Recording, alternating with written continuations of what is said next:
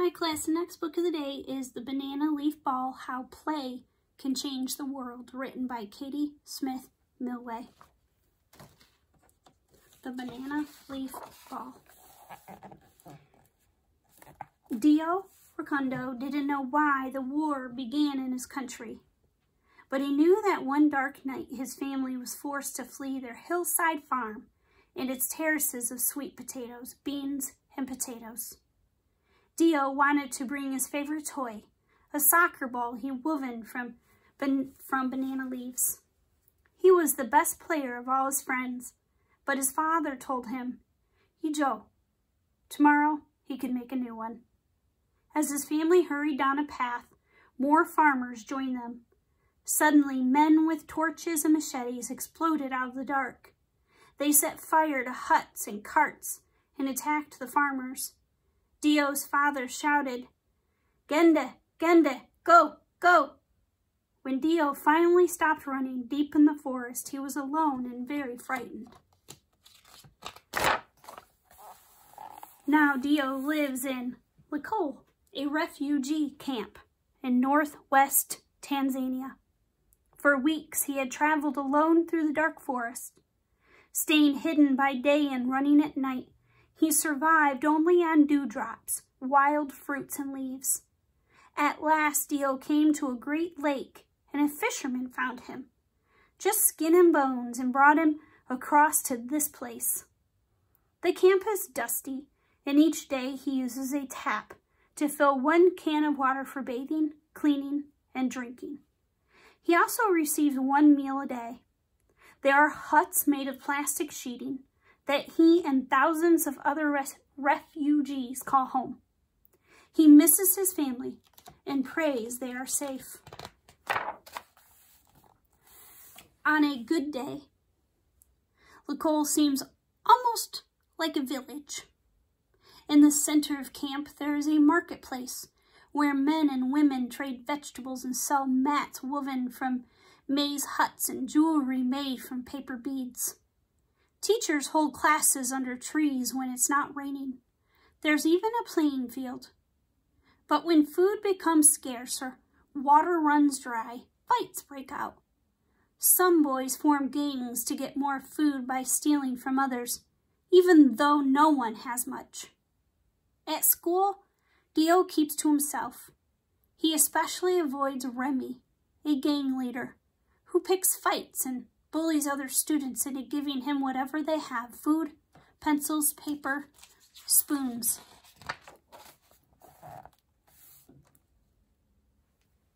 Dio longs for the time he used to spend playing soccer with his friends.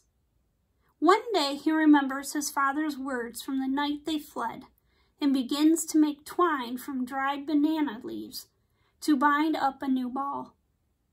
While he sits outside his hut twisting leaves, Remy and his gang storm over. One boy pins Dio's arms behind his back. Dio struggles, but Remy grabs the twine and runs off laughing. Dio goes inside his hut, blinking back tears. He kicks at his pile of banana leaves drying on the mud floor. The next day, Dio stays indoors. First, he twists more leaves into twine. Then he wraps layer upon layer of leaves into a big round bundle. He ties the twine around, crisscrossing the cords to hold the ball's shape, passing it back and forth between his hands. Dio can tell it's a good ball. He decides to hide it.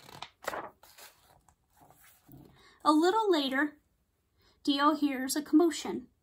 When he looks out, a man with a whistle around his neck is striding down the path. Children from the camp are following, shouting and laughing. The man holds a ball, not one made from banana leaves, but from leather. Dio joins the crowd. Arriving at the playing field, he sees Remy and his friends. Remy makes a face at Dio and lifts his t-shirt. The twine he stole is holding up his shorts. Suddenly, the stranger blows his whistle, throws the soccer ball in the air, and bounces it from his forehead to his knees, and then to his feet.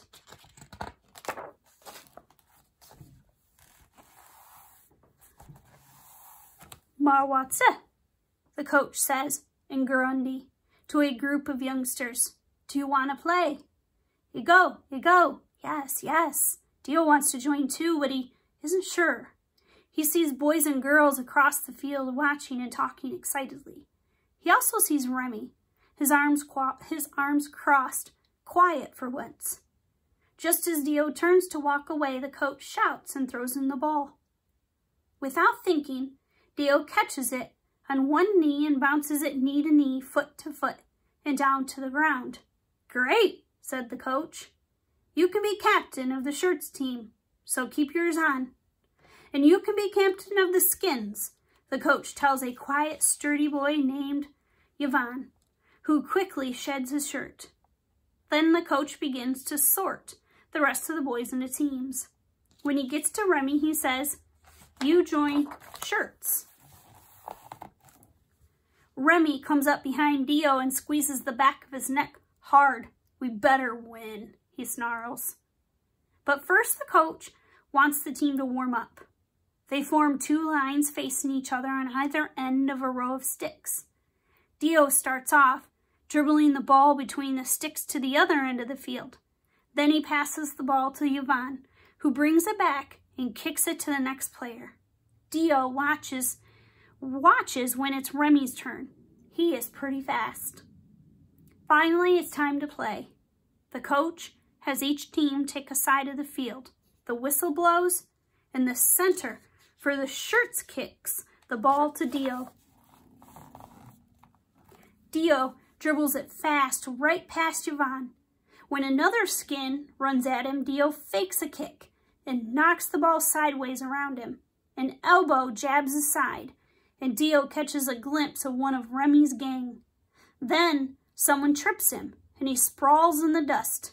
The whistle blows. "Foul!" shouts the coach. "Shirts get a free kick." Dio picks himself up quickly and sees Remy standing open. Without thinking, Dio kicks him the ball.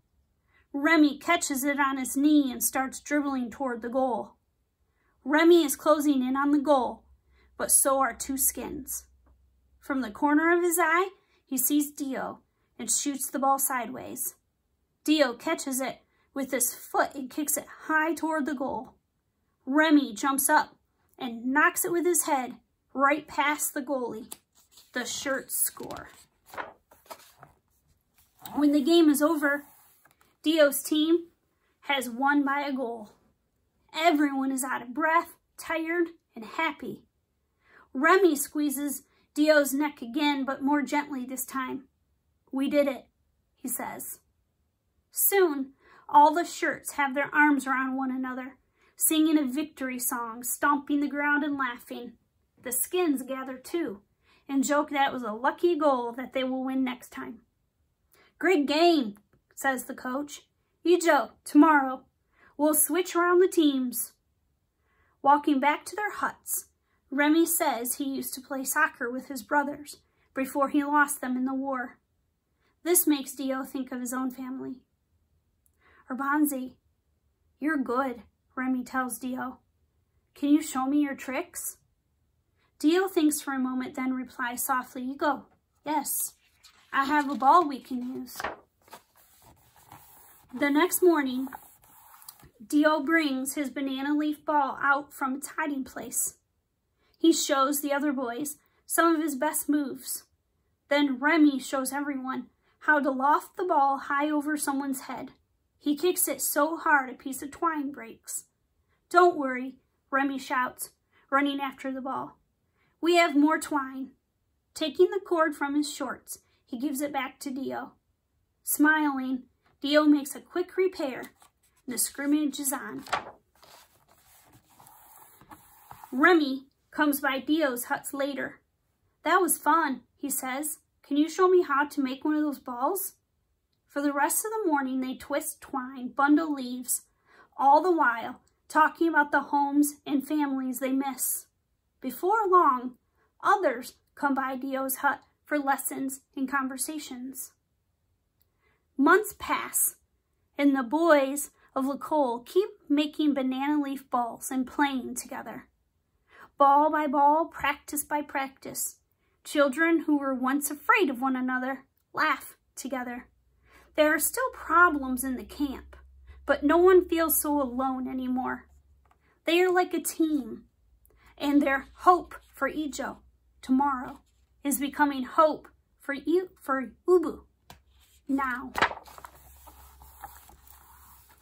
A few years later, it is safe for Dio, Remy, and the other refugees from the camp to return home, and Nicole closes.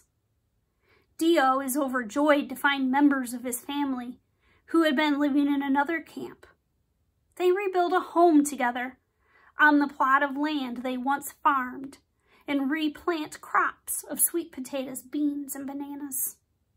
But Dio can't farm every day because now he is a coach.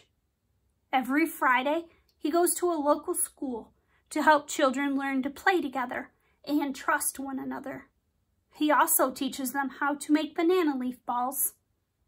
Today, he arrives to find two boys fighting. He thinks back to his first game at Nicole and blows his whistle. Then he tosses a ball to one of them. Hoji, let's play. A real Dio. Today, more than 65 million people are refugees, men, women, and children, who have had to leave their homes because of war or disaster. Many live in or have lived in temporary camps around the world. Much of this story is based on the experiences of one such boy, Benjamin Nataborkria, from Burundi, a country in East Africa. In 1993, 10-year-old Benjamin and his family had to flee their home when conflict broke out. For months, he traveled through the forest, at times surviving on rainwater, wild fruits, and leaves. Like Dio, Benjamin eventually became separated from his entire family. After a long and very difficult journey, Benjamin finally found himself in Nicole, the setting for the banana leaf ball, in a refugee camp run by the United Nations, an organization made up of many countries working to improve human rights and reduce conflict. In Nicole, Benjamin was overjoyed to be reunited with his father and some cousins, though grief-stricken that his mother and sister did not survive their escape. Although comfortable compared to other camps, Nicole had its troubles with gangs and a lack of resources, and Benjamin still wished for stability and safety. But life there got better for Benjamin in 2001 when a coach from Right to Play organization arrived. Right to Play is an organization that uses sport and play to educate and empower children and youth to overcome the effects of poverty, disease, and conflict. They believe play can teach children how to protect themselves from disease, encourage them to attend and stay in school, and model ways to resolve conflict to create a peaceful community. Benjamin used his childhood passion of weaving banana leaves into soccer balls and joined a Right to Play team. He found that playing sports was the only thing that gave him relief and let him relax. While playing, he and his friends were able to laugh and have fun. Eventually, Benjamin became a Right to Play volunteer in the camp, and as he coached others, he found his confidence and his tolerance for differences growing. He began to look to the future, to build his skills and to set goals. In 2008, Nicole Camp closed and Benjamin finally returned home. There, he began to organize activities for children in his community to help them learn tolerance and confidence through the power of play too. He even rose to lead Right to Play's national training team in Burundi, training 520 coaches who support 35,000 youth, changing fear and distrust on playgrounds into empathy and teamwork. And here in East Africa, and these words were translated for us. And here are some of the real pictures. Former child refugee Benjamin is coaching children. And here's a collection of his banana leaf balls.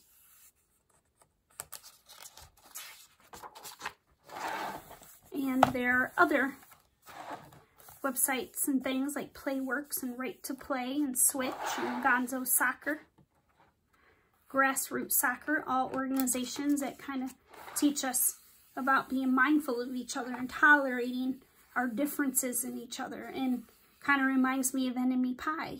You think you have an enemy, but you actually have way more in common and become good friends.